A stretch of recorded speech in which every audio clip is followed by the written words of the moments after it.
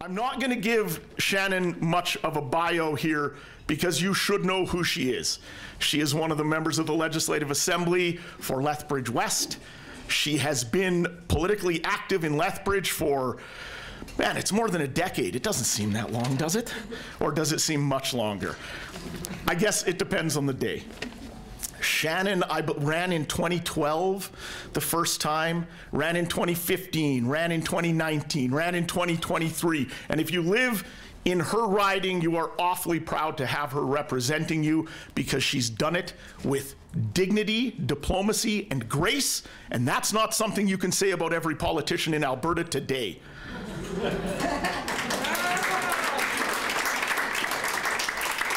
Okay, enough of that. Let's get to the brass tacks here. She is speaking about building strong communities and a strong economy for Alberta. That's a rock you're pushing up a hill right now, but we can all hope for better days. I'm really interested about this topic when I heard about it because I think when you talk about a strong community and a growing community, Lethbridge is the place, and Shannon is the person to talk to because in 4 years as the ruling government of Alberta, I work at a locally owned retail store in Lethbridge, and we saw people come into our store at a higher rate than we ever had. And it continues to be strong here in Lethbridge. There continues to be a strong local business supporting base, and I think we're recovering a sense of community after things like global pandemics. So, Shannon Phillips, MLA for Lethbridge West, a big round of applause.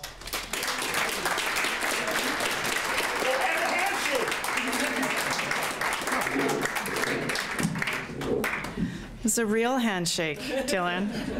Didn't bring my wet fish with me. Okay. Hello, everyone. Thank you for joining us here this afternoon. It is a pleasure always to speak to the Southern Alberta Council on Public Affairs. Thank you to Dylan for that very kind introduction. Thanks to him and Rob Miyashiro for running security here today. And I will add that my mom is here. For added backup. So that was a very business-like, very workman-like introduction that Dylan gave us. I will just add that the no-nonsense approach that will also be undertaken by one Barb Phillips. She is not just a raging granny, she's also private security detail for me. Of course, we're gathered here on Blackfoot territory, and I acknowledge the Métis people who share a deep connection to this land. For 55 years, the Southern Alberta Council on Public Affairs has been a gathering place for discussion and debate and a forum fostering community, citizenship, lifelong learning. I'm going to talk a little bit about the value of SACPA and the inspiration that I draw from it a little later on in my remarks today. For me, since day one of moving to this community, I want to say it was 16, 17 years ago, it was a while ago now, SACPA has been part of that connective tissue that makes Southern Alberta so strong. Certainly the words of Gordon Campbell at the back on those banners that well-informed citizens are the lifeblood of a liberal democracy.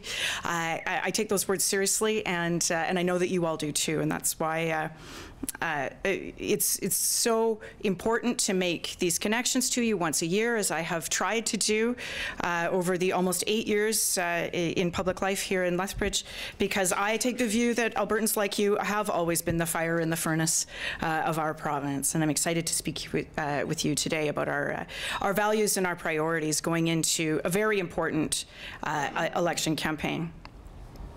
So in just a few months, 109 days in fact, Alberta will have one of the most important choices it has ever made in front of it.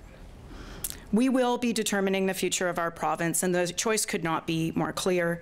The choices could not be more stark. There is a choice between two leaders and two very different sets of priorities. Rachel Notley and the Alberta NDP are focused on making sure you have a family doctor, a physician that's free to see without user fees.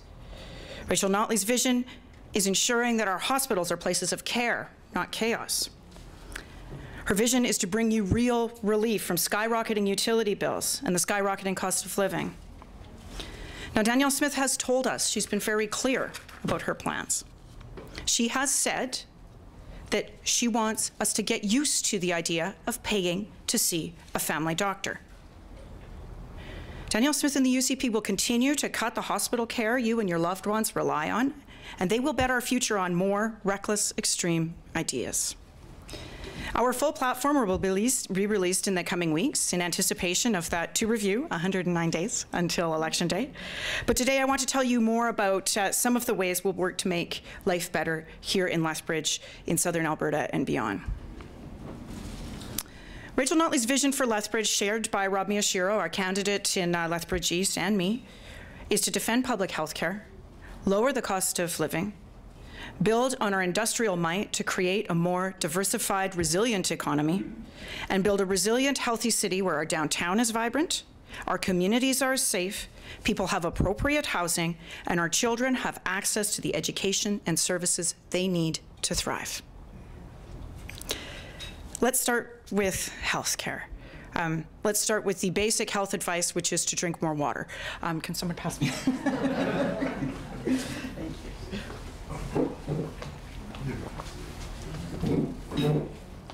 Let's start with our hospitals. We have all seen the pressure and the strain. Now, certainly the pandemic caused some of it, and certainly the instability that we have seen since we've been able to stabilize much of our response to the pandemic has caused some of it. But bad choices of the UCP government caused a lot of the chaos and instability we see now. In the middle of a pandemic, the UCP chose to attack frontline healthcare workers by proposing drastic cuts to salaries for registered nurses and other frontline health workers, by entirely tearing up our agreement, our master agreement with physicians. They tore up that contract with doctors, and what do we have now? Albertans are waiting longer, whether it's for a hospital bed, for an ambulance, or for a new doctor to replace the one that up and left us. Our hospitals are overcrowded and understaffed. That includes Chinook Regional Hospital, where people are working as hard as they can to maintain the levels of care that we know that we need to have to keep our community healthy and safe.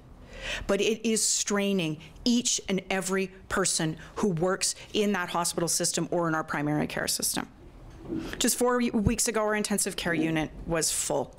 And we were looking at having to move patients up to Calgary due to staffing shortages. In the last week or two alone, I've been canvassing a lot in Calgary and in Lethbridge. I hear a lot from families who are telling me they don't have the services we need.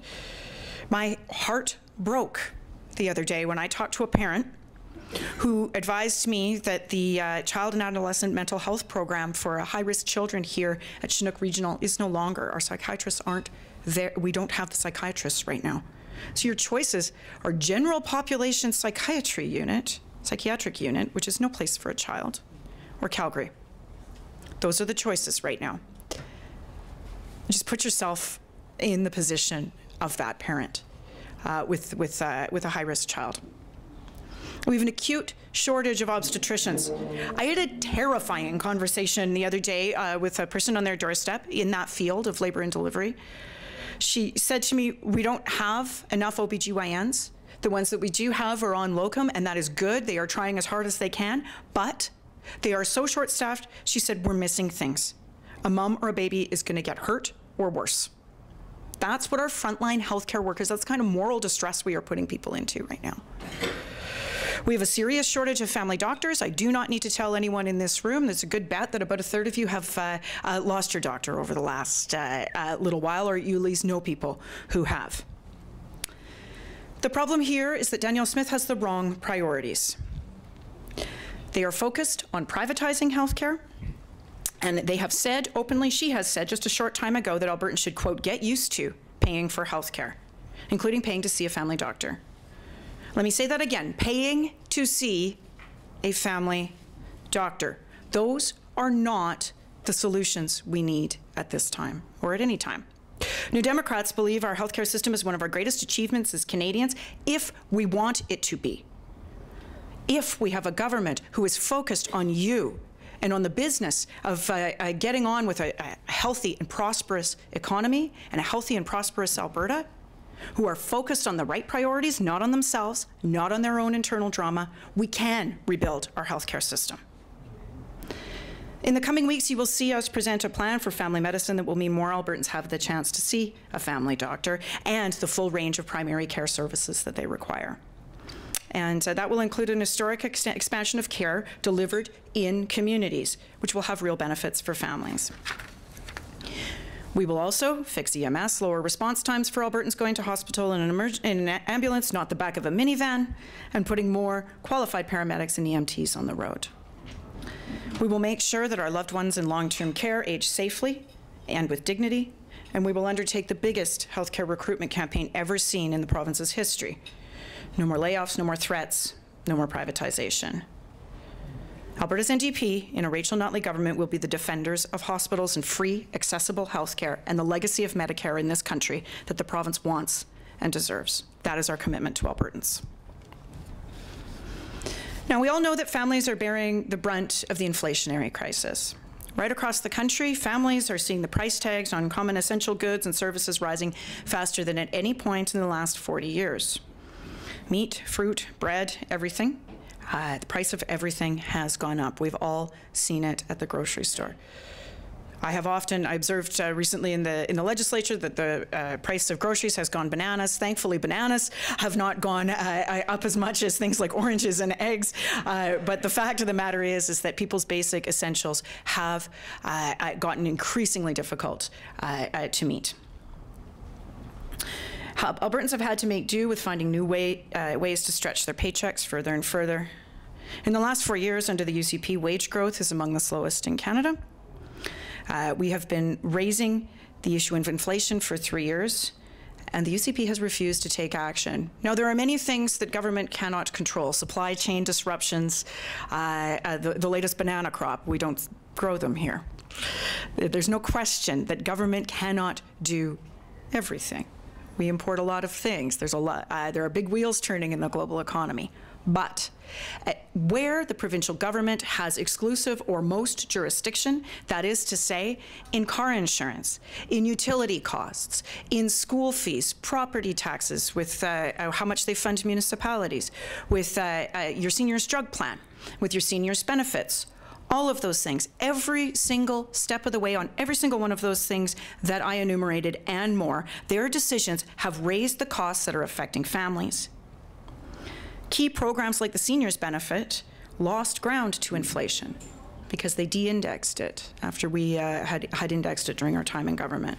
This is resulting in too many Albertans having to choose between groceries and rent or their mortgage. We have got to see real relief on the cost of living, and in a Rachel Notley government, we will. We will increase those benefits for seniors to offset the cost of inflation, and we will not stop there. In the coming months, you will see a major commitment from us to lower the costs that are hitting families the hardest. We will implement a full-on car insurance premium freeze pending a review and start work on a longer-term plan to lower rates for Albertans. I think we need to make the commitment to Alberta drivers and their monthly bills more than the UCP commitment to insurance lobbyists when they took the cap off our car insurance rates. One of the first things they did in response to extremely profitable corporations that came in and shook them down in the summer of 2019. Seniors will no longer have to pay for their driver medicals, and we will lower the cost of drugs by restoring the seniors' drug plan. Instead of endless tuition hikes and cuts to post-secondary institutions, including the college and the university right here in Lethbridge, we will support our next generation of leaders by investing in post-secondary education in all of our communities. We will create new childcare spaces at $10 per day. We will cut school fees by giving school boards the tools and the funding they need to run a decent public education system and focus on what really matters when it comes to our schools: smaller classrooms, teachers, educational assistants who are well remunerated and well supported, and a modern curriculum that sets our kids up for the future.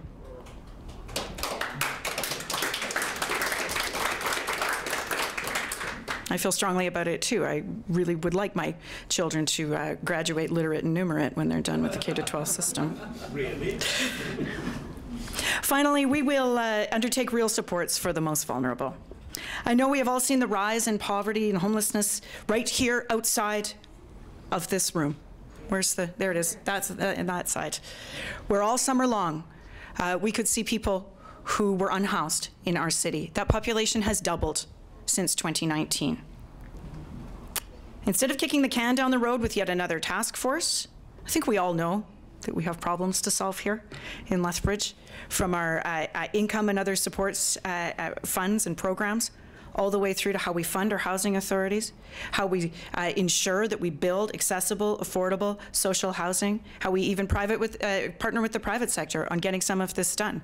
We know we have problems to solve here in Lethbridge, so when the UCP comes and announces another task force, which I imagine they probably will, thank you. It's time to get to work, actually, and not focus on your own internal drama. I live here, I see it, and I hear you. And this is, there are issues related to public safety here. There are issues related to economic resilience for our downtown. So we need to work with our community organizations to rebuild the kind of city that we know we can and should live in. Cuts to housing budgets, social services, and general neglect of the job of a provincial government for 4 years got us here, and it will take a change of government to get us out. To that end, next week I will be hosting a number of meetings and roundtables to ensure we have a specific set of proposals for the City of Lethbridge that are costed, substantive, realistic, pragmatic. It won't be solved overnight, but we must get to work on addressing the housing crisis in this city. Our vision for Alberta centers around a real plan for the economy as well, and those two things go together. We can't have a vibrant downtown if we have the kind of homelessness and people going without the basic primary health care services that we know that they need, sleeping unhoused, unsheltered in our downtown. We need a broad plan, much beyond that, but including that, to make sure Alberta's economy is prepared for the future. Albertans know our economy is changing. It always has, and it always will. So we need to be diversified, resilient, and ready to compete on the world stage. We know this very well here in Lethbridge with our greatly diversified economy. We are in the midst of a skills shortage, and many international employers are telling us they don't have the workers they need with the skills that they need. So now is not the time to cut post-secondary education. Alberta's finances, our fiscal balance sheet, is seeing some recovery from the rising price of oil. There's no question about that, but Alberta families are not feeling the benefits in the same way that they did in previous oil price booms. Wage growth, as I indicated, is slower than in the rest of Canada. We have fewer business starts than most major provinces, and we have the highest unemployment rate outside the Maritimes, and Calgary has the highest unemployment of any major city in Canada. Globally, we are seeing investments follow jurisdictions that lead on things like clean technology, good health care, investment in post-secondary education. Above all, investors are looking for certainty, predictability in an era of rising interest rates and supply chain disruptions, and global geopolitical risk. Yet here, the UCP has not taken those countervailing factors and said that their response is going to be stability and predictability. No. Instead, their response to all of these factors that we cannot control is to create more chaos and more instability. By, for example, passing the harmful Sovereignty Act that chases investment away, instead of listening to Albertans who said very clearly, the business community on through to ordinary folks said very clearly, this is not the priority right now, but they bulldozed ahead. Top priorities for Danielle Smith and the UCP are taking away your Canada pension plan, taking all of that money and using it for her own political projects. She even indicated that she would take that extra money somehow, this is not how it works, to pay for an Alberta police service and firing the RCMP out of the province. That is not the type of stability and predictability that investors are looking for if they're going to make large multi-billion-dollar investments in our region or in our province. Danielle Smith cheered on the supply chain disruptions last year with the Coutts border closures, costing our economy down here in Lethbridge millions of dollars a day. None of this creates a stronger economy. None of it creates jobs. Now, we have built a real plan for the future of our province when we have built by listening to Albertans.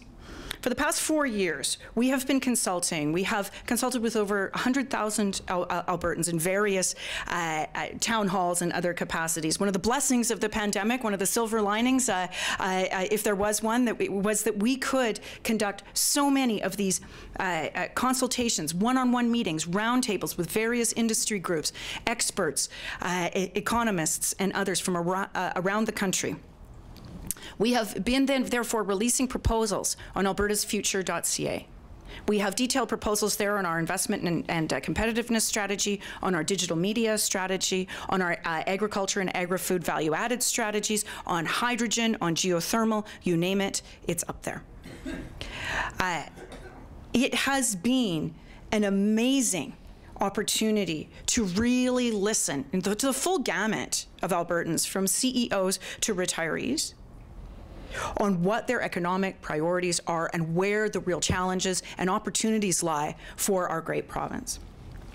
So we've got some plans up there to, for example, take all of our Alberta energy expertise and use it to add more value to our non-renewable oil and gas products, while also expanding our footprint in renewable energy generation and storage.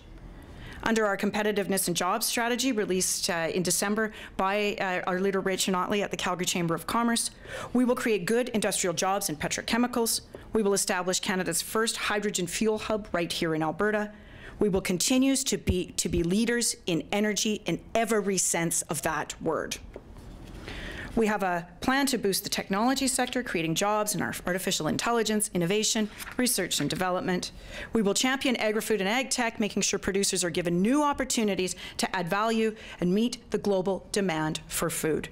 We have the capacity right here in southern Alberta with our irrigation system, our research and entrepreneurial capacity, our proximity to US markets, to be a major economic hub for the province. We should do it.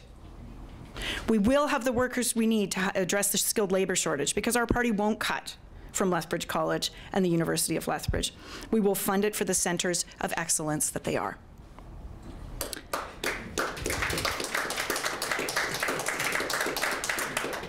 We will create jobs building the schools, primary health facilities, and ensuring that our hospital infrastructure is there when we need it, and we'll do it on time and on budget. No more delays, no more broken promises.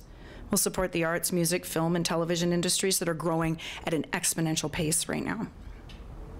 And while Danielle Smith and the UCP have not ruled out mining our Rocky Mountains, we will instead protect the water that sustains our livelihoods, agriculture, and our economic future. Under an NDP government, there will be no metallurgical coal mining in the Eastern Slopes. Yeah.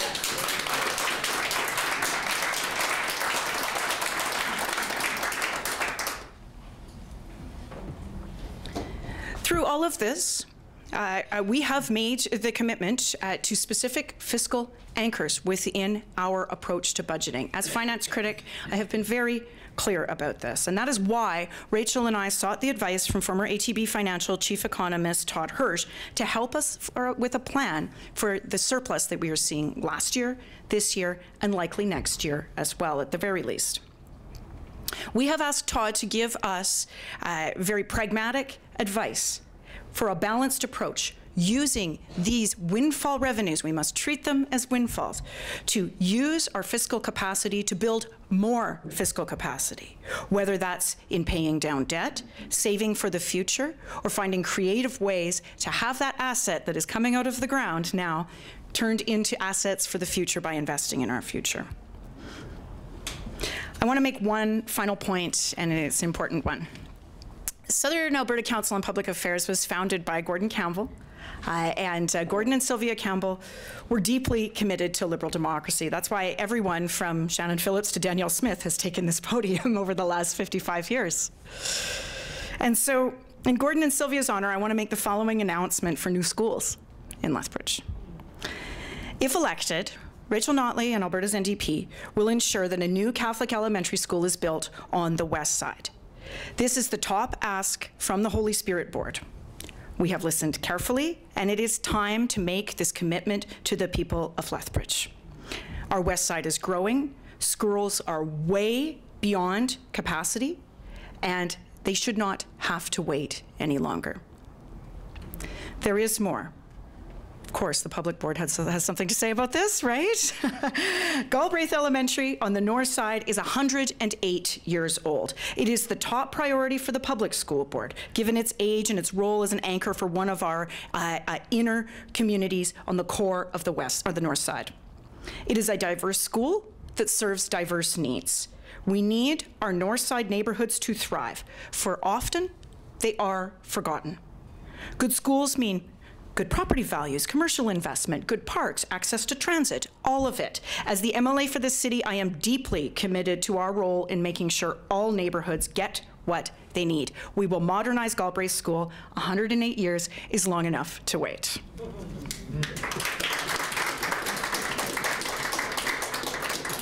And finally, as I dug into the school capital plans, we need some planning for school infrastructure. The 3 school boards operating here in Lethbridge have 11 more priorities for modernization, a potential at least 2 more new school asks between now and 2035, which sounds like a long time, but the problem here, people, is it takes 2 or 3 years to build a school at least, and children have a bad habit of getting older. And so when you build an elementary school, eventually you're going to need an expansion to your high school. We have extraordinary enrollment growth, or at least we have in the last few years. The pandemic has introduced some instability in that, so we need to make sure that we are a real partner, just as we were in our first term in government when we built or modernized 244 schools across the province. We need to make sure that school boards have the support they need in rapidly growing cities like Lethbridge.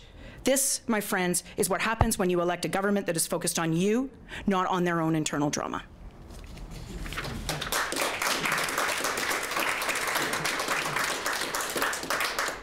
Broadly speaking, friends, our vision for Alberta is one that is ready for the future. Albertans are tired of the recklessness and chaos of Danielle Smith and the UCP. Their plan is gambling with your retirement and making you pay out of pocket for healthcare.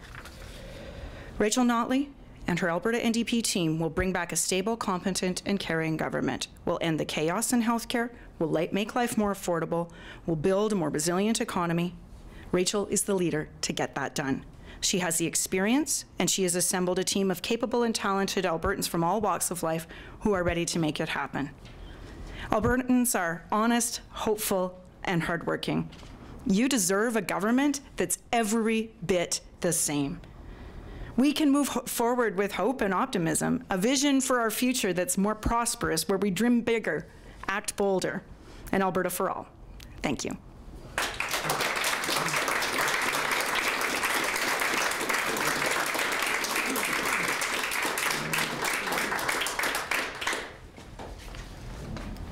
Look, I moderate a lot of these sessions. No one brings it in at 30 minutes. No one. That was 30 minutes. That's a professional speaker right there. Boy, I'll tell you, that was nice. Holy mackerel. What a wonderfully centrist viewpoint that will be painted as left-wing by tomorrow. All right, there's a fellow here, a handsome young fellow right here. That's where we're going to line up for questions. If you've got questions, we're going to bring you up as soon as you can. So if you've got them, come on up now. We'd love to Phil Donahue this and just walk around the crowd with a microphone, but we can't. Oh, and I have a written question. Look at that. And beautiful penmanship. So everybody's going to get up to this microphone. They're going to state their name. They're not going to talk about their voting history or or their life story. They're just going to state their name, and then they're going to ask their question, because the question's what counts. So let's do that for the first time ever when I'm here. Once you've asked your question, you can go sit down unless you have another question. If you have a second question, just scurry your way to the back of the line, because the next person gets to ask their single question. And man, I'll tell you, I really hope that actually happens, because we came in at 30 minutes. That's amazing. All right, are you ready, Shannon? So we'll get Shannon up here, and our first question is ready to go. The microphone, you don't have to get too close to it. Okay. Thanks, Shannon. My name's Ian Hurdle. I think it's ironic as I lost my family doctor, and so did my wife, and that's ironic because we're both retired physicians. Our problem really started even before COVID. The cuts in payments to family doctors, you saw all the evening and afternoon clinics and weekend clinics disappear. What I want to talk about available is family physicians. I have a daughter who is a very conscientious family physician. I talked to her 5 weeks before her elective C-section, before she started her maternity leave, and I sort of naively said, "How much paperwork have you got to do, a month or something?" She said, "No, 5 months, and that's unpaid." So what we've seen in the last few years as family doctors, we typically want 35%, 40% of medical students 8 or 9 years in to apply for it.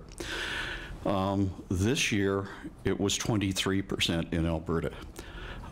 If your magic wand and the NDP elected, what can you do? Yes, I thank you for that. There is no question that when the doctor's agreement, the master agreement was torn up in the fall of 2019, which was before the pandemic, and just as we were going into the pandemic, we were beginning to have meetings with family physicians and other specialists here in town saying, this is going to happen. People are going to leave practice. They're going to retire early. They're going to leave the province, and so on. And exactly that happened. Master agreements with physicians are legislated for a reason, so that there is stability and predictability for family physicians to be able to invest their time in a community, to enter into arrangements with other physicians in order to open clinics and so on, to hire staff, to ensure that we have the full range of primary care options available to people. So the first and foremost is we will make sure that we have a legislated agreement that is not negotiated by yelling at anyone on their driveway. It is negotiated like adults in a room who negotiate a labor relations agreement. So there's that piece of it. And then that is then legislated. And we know that there are some inconsistencies and so on in the master agreement that has now replaced the one that the UCP tore up. So we might have a little bit of work to do on that. We do have to invest in primary care more generally, because as you point out, we don't have any walk-in capacity here in Lethbridge anymore. So if this cut on my thumb actually does get more infected, I have to go to the emergency room, as bananas as that is. That is not a good use of anyone's time or resources. But that is what we are left with. Either that or I stop in Okotoks at a walk-in clinic on my way home from Calgary. That was my other thought that I could probably do. So that's where we're at here in Lethbridge. And so there's some capital investments that need to be made there. There's some smoothing out of the physician master agreement. And then there is recruitment. You are right. It takes a long time to make a doctor or a nurse. So what we need to make sure we are doing is we have the right labor relations environment so that people will at least stay. And they will not go off to either greener pastures or burn out or take short-term leaves and the sort of thing that we are now seeing right, across the healthcare system. So that is a partial answer to your question. I think at the end of the day, you know, there's all kinds of tricky policy questions to answer, but when it is accompanied by basic values, which is respect for public health care, the system itself, the people who work in it, and the people who need to access it, that can go a long way.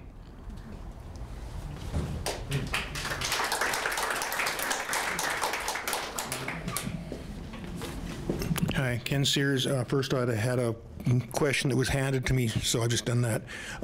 Shannon, this is the Southern Alberta Council on Public Affairs. It's not just Lethbridge. People in all these little towns around Southern Alberta, some of them are, you know, tuning into Shaw to see what you're having to say. What do you have to say to people in places like Raymond, places like Pincher Creek, places like Tabor, where their economies, their downtowns are dying, their populations are falling, and they have been taken for granted for generations by the governments in power? What do you have to say to them to give them some hope?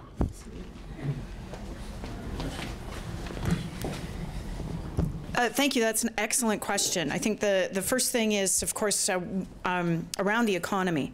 This is one of the reasons why we have taken seriously, and we do have up on albertasfuture.ca a quite well-developed proposal around agriculture, value-added agri-food processing, and a number of different either fiscal and tax arrangements, programmatic arrangements, and so on, to make sure that we are attracting all of the investment that we can, because those kinds of investments, and they are very, very large, often like Cavendish Foods and others, really are anchors of employment for communities.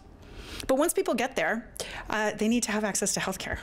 And I just saw today that Milk River emergency room is closed once again for a short period of time. Pincher Creek has seen a number of disruptions of service, particularly for OBGYNs and women who need to deliver babies out there. And we have seen service disruptions across the province, indeed, not just in southern Alberta, particularly in emergency rooms, but oftentimes for other services through their hospitals as well. So we do need to rebuild that piece.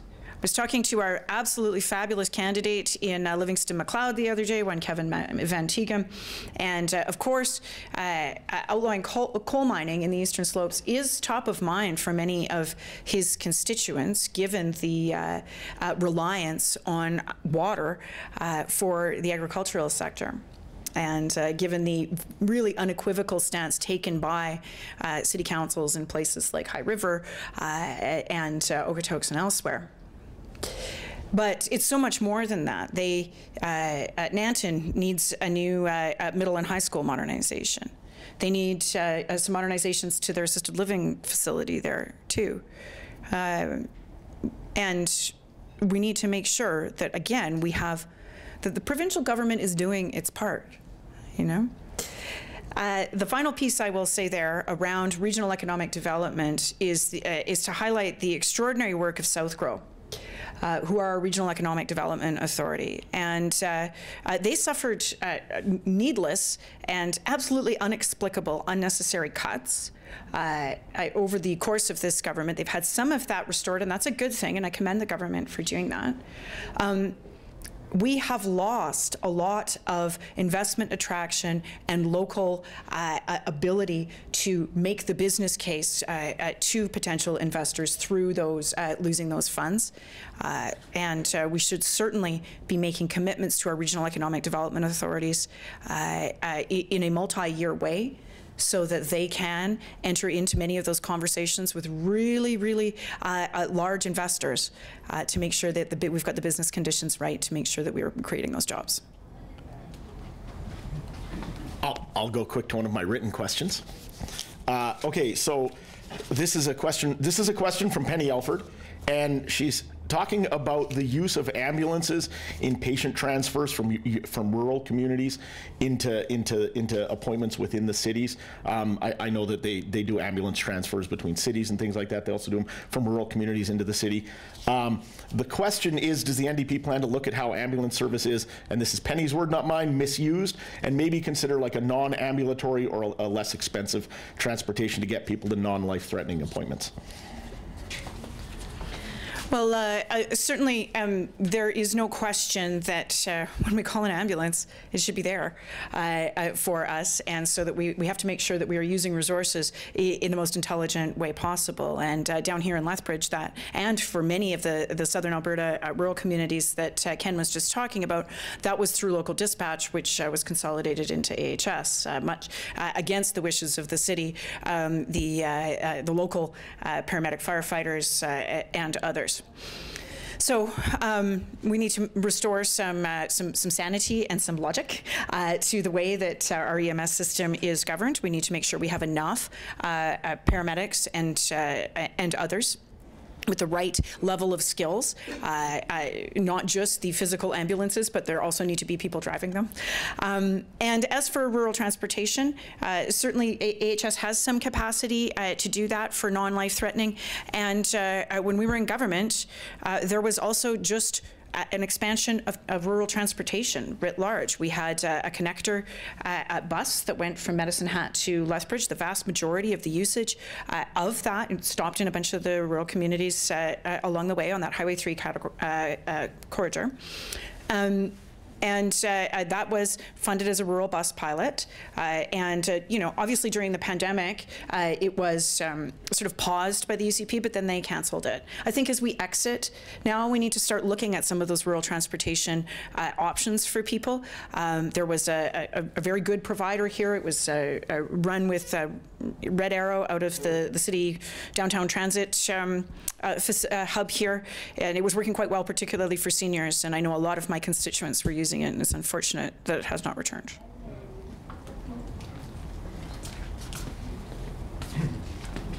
Good afternoon, Shannon. Thank you for coming. I really enjoyed that. Sounds very exciting. My name is Violet Meekma, and my question has to do with the Crow's Nest Pass, which you touched on briefly. And we spend a lot of time out there in the summer and have grown to love the place and the people. And I think those mining families are really suffering with the downturn of the coal economy, of course, and the phasing out of those mines, and will continue to do so. I'm wondering if you have any plans specifically geared to that community, and if there's any thought of maybe developing tourism further, enhancing the trail systems and the parks and the camping. So, yeah. Thank you, Shannon. Well, as it happens, I think it was on a day, Monday or Tuesday, I met with the CEO of Travel Alberta, who was talking to me about exactly that, about how they are, so Travel Alberta is, of course, a Crown agency, and they ensure that they have good lines of communication open with all elected officials, and they were talking about the regional hubs of tourism development that they have undertaken, and one of them, they see a real bright spot in that Crow's Nest Pass, Pincher Creek, Castle, extension of Waterton all the way up the foothills. And we also know that Albertans, especially during the pandemic, used that area a great deal when no one could go anywhere else. People all of a sudden discovered the beauty that we all know, many of us anyway, know that has been there for a long time, all the way up that Highway 22 corridor, the foothills and so on, and into the pass. And so all this is to say that there is, the government was supposed to be releasing a tourism strategy that I think it's fair ball that it got kind of pulled back because of the pandemic and the sort of a lot of the unknowns in terms of how you develop a tourism strategy when nobody can go anywhere. And now they are moving forward with that. That corner of Southwest Alberta is a priority. We will continue that. And there's a few other things that we can do around tourism development, around use of the tourism levy, around funding of the actual infrastructure, as you point out, whether it's on public Crown land or on parks land. Infrastructure then allows us to have thoughtful and sustainable tourism, whether, and if you have, you know, the bridges, the pathways, the bathrooms, the picnic tables that you need to make sure that people have that high quality visitor experience. We invested $250 million into our park system and more into public land infrastructure when we were in government through the capital plan, and it barely scratched the surface because there was such an infrastructure deficit there. There is no question that some of those thoughtful investments mean that we can all get outside in a way that is affordable for all of us. I think everyone deserves that high quality outdoor experience, but also that we can welcome tourism and frankly their dollars and their investment from all over the world in a way that is sustainable for generations.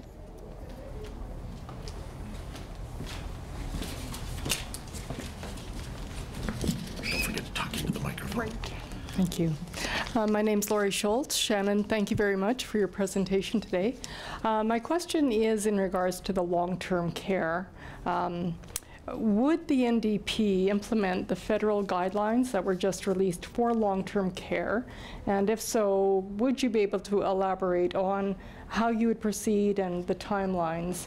And I realize that's a general question at this point, but thank you. I think, I don't know if we've had a chance to really dig into the actual specificity and consequences of the federal long-term care guidelines quite yet. I think we'll probably have more to say about that as our critic for seniors and housing, Laurie Sigurdsson, has a chance to really review them in greater detail. There is no question that investment in public long-term care is something that for a very long time was neglected, which is why we created 3,000 new long-term care spaces while we were in government. And again, which sounds quite ambitious, but it barely scratched the surface in the context of an aging population with more diverse needs. In particular, I'm thinking here of the types of resources that are needed for dementia and Alzheimer's care. And so these are areas where you need sustained investment, and then you need to listen very, very carefully to frontline workers, residents, and their families about staffing ratios, healthcare needs, and so on. We have dug a bit of a hole here in Alberta, and we will have to catch up, both on the capital side and on in terms of our relationship with the frontline healthcare workers delivering these services. That comes out of negotiated labor agreements. Again, that is not something that we yell at people on their driveways about. It's something we just get down to work and do. One of the just some of the hard work of being in government and tough choices depending on fiscal situation and so on. Having said that, I know Lethbridge Housing Authority, it's also all the stuff that happens before you end up in long-term care, right? So Lethbridge Housing Authority, for example, has identified a number of needs for more accessible, affordable housing for seniors to age in place outside of the care system. And I think those are recommendations that the province needs to take seriously as part of an overall housing investment. And there is no question that the home care system as well is significantly stressed. And again, that goes to the broader healthcare recruitment strategy that we need to take seriously as a province. I'll go quickly to another written question. I don't have a name for this one, but what it boils down to is other provinces to fill in, have a stopgap solution to sort of to bring in skilled workers. They offer them incentives like long-term care workers being offered, salary bonuses should they move to Alberta to work. Anything in the plan for that?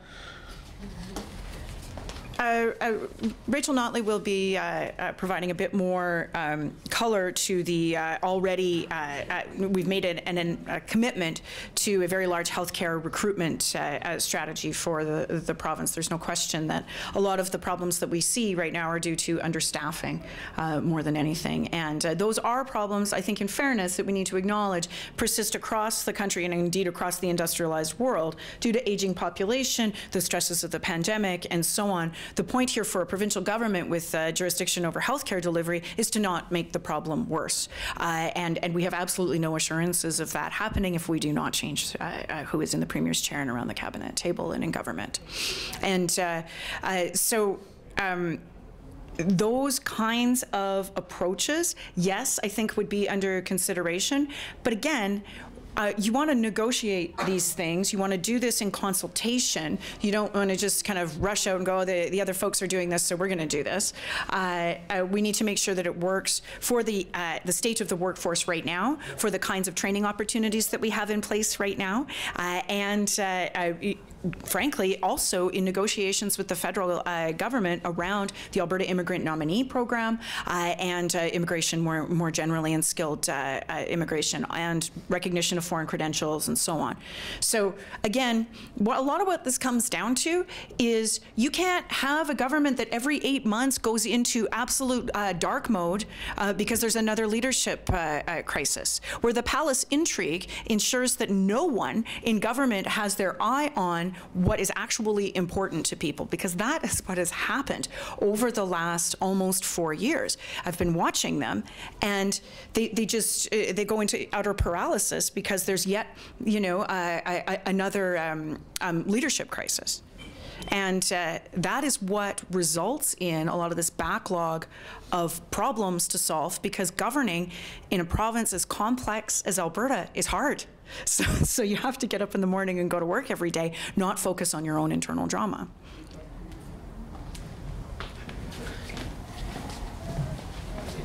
Leona Jacobs. So I got a mail out from a political blogger that I follow who talked about a $20 billion gift to the oil and gas industry.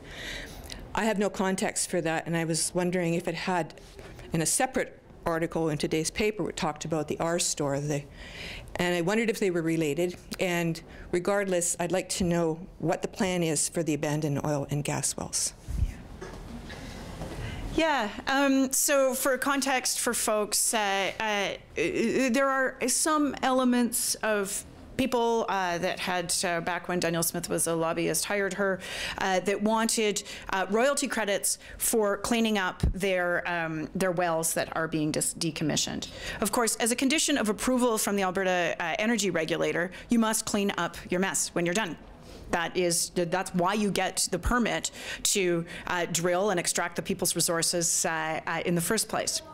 So a royalty credit to do something that you are legally obligated to do and have already agreed to do is a massive giveaway. There is no question that there are ways that we need to ensure that we are thoughtful about the resilience and the long-term both jobs and productivity of the oil and gas sector as things change, whether that's in value-added oil and gas or in decarbonization and electrification of primary processing. Alberta can and should keep up and remain competitive in the oil and gas space.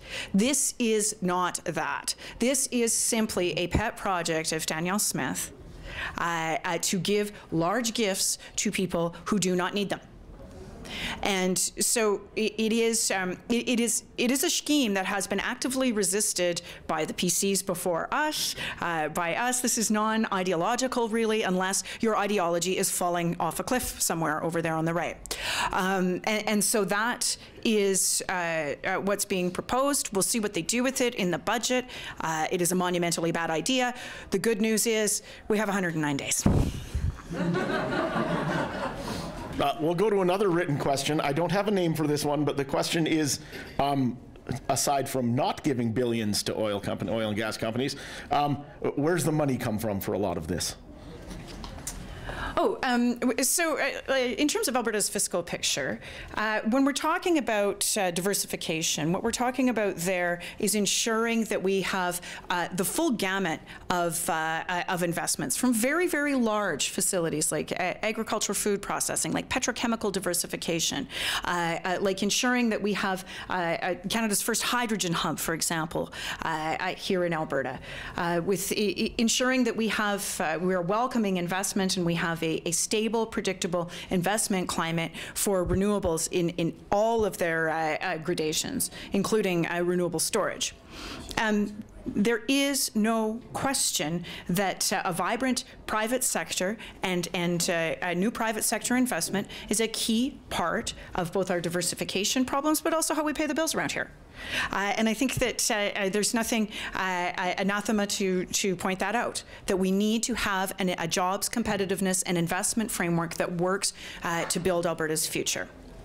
Having said that, we can be a lot more thoughtful with how we invest those corporate income tax revenues, those royalty revenues, and our personal income tax revenues, the three biggest buckets of Alberta's fiscal picture. And when natural resource revenues are predicted to be as high as they are for last fiscal year, this one, and likely next year, we need to have a plan for the surplus. We all remember the bumper sticker, God give me another boom, and I promise to you I won't piss it away this time. Danielle Smith promised, or not, the Kenney government promised to make additional deposits in the Heritage Fund this year with some of those windfall revenues. Danielle Smith comes into power, she promptly reverses that promise. My friends, this is how you piss away a boom. So we need to make sure that we have the right balance of paying off debt, which in some conditions can be a very smart thing to do, and it needs to be counterbalanced in terms of return on investment against savings in the Heritage Fund and the type of returns that come out of the Heritage Fund. What do we save for in the Heritage Fund? We save those revenues. They come out of Heritage Fund every year. It's usually a couple billion. Goes towards general revenue, which pays for healthcare and education and so on. That could be so much more into the future, managed wisely. And it should be our goal to save more, counterbalanced, of course, against the debt to GDP ratio and all those other balances. And then the final picture there is how we invest in Albertans, because attracting investment isn't anymore, it is 2023, it's not 1993. We attract investment through the whole picture of the type of people, the access to water, the access to healthcare so that companies don't have to enter into private arrangements with insurance companies. There's all kinds of reasons why when people look around the globe, they choose places like Lethbridge, and a large part of it is skilled workforce, infrastructure, and healthcare. So that is the brief of a provincial government, not to running around chasing things that are not a priority, weird conspiracy theories, and so on. The brief of a provincial government is those things. They are complicated enough. We have enough work to do without introducing all kinds of other complications. So that is where we will focus to make sure that we have, we stabilize our revenue picture so that we can pay for the services we need within the context of a fiscal plan that has the right anchors associated with it, and there is some discipline associated with it. And this will be our last question, as we're right up against it. And it's going to be an easy one because it's Bev. 2 questions. Bev Mundell-Atherstone. It's Bev's prerogative. Yeah, killing me, Bev. First one, very simple. The present government took away a lot of the funding that came from the province to the municipalities. What would the NDP do? And the second question is related to health care, because I have my other hat on, chair of Friends of Medicare locally. It's been said that nurse practitioners who do many of the same things as our primary care doctors could come in, and they could create their own clinics, and they could do a lot of these things, diagnosis, prescribing medications, and so on. And to take away some of the busy work from the doctors, we could have medical recorders. Your comments? Yeah. The latter is about primary care reform, and there is no question we need to do it. And one of those, that team-based care can be helped along by government in terms of citing it appropriately, like the physical infrastructure for it, and then looking at various models, whether they are in this province, and there are some, or what is now moving along in jurisdictions like British Columbia and Ontario in terms of alternative remuneration plans in some way, shape, or form. Sometimes those work. Sometimes those are the right answer. I'm not going to say they are everything. But again, I think we need a commitment, first of all, to some of that primary care infrastructure, and then making sure that we have the right direction from government, whether it's through the Ministry of Health or through AHS, to populate those in a team-based care, whether it's nurse practitioners, dietitians, social workers, counseling psychologists. Those models work. When it is not just a family physician on site, because life's complicated, the world's gotten more complicated, and people's health concerns have gotten more complicated along with it. The first question was about municipalities. Yes. So we did a city charter agreement with the big cities. UCP tore it up. And that was basically like stabilized funding and ensured that the big cities, when the provincial fortunes went up, their fortunes went up, and provincial fortunes went down, the same thing happened. We did not finish our agreement with smaller cities and smaller centers at that time. We will be doing both, I think, is the response there, because that stability and predictability, not just like yanking back and forth, or will we or won't we on MSI and all the various other little funding envelopes, that is not helpful to be able to municipalities to be able to plan. And I think that's one of the reasons, those cuts are the reason why all of us are looking, all of us who pay taxes here in Lethbridge anyway, are looking at about 5% a year increase after several years of zeros. You know, I for one, after 4 years, a 20% property tax increase, that's going to be noticed. You know, the province certainly has a role to play there with they are, if not the biggest funder of cities like ours and municipalities across the province. And so we need some stability and predictability there, because that is just another way that people are getting hit. There's really no need for it when, on the other hand, you have a minimum $13 billion surplus sloshing around the provincial coffers right now, a minimum, and absolutely no plan, no visibility other than just sort of one-off here, there, and everywhere on how that is going to be used, those windfall revenues, to stabilize our collective fortunes into the future. Thank you. Thank you, Shannon. Round of applause for Shannon, who answered all our questions. A reminder, next week, same time, same place, we've got the fiscal outlook for 2023 and a recap of years past by Cardston Siksika MLA Joe Scow. He will be here speaking. It'll be good. Come, eat, buy memberships, donate, enjoy yourselves, and remember, SACPA stands for civilized debate, intelligent debate, fact-based debate. Just keep that up all week, and we'll join you back here next week.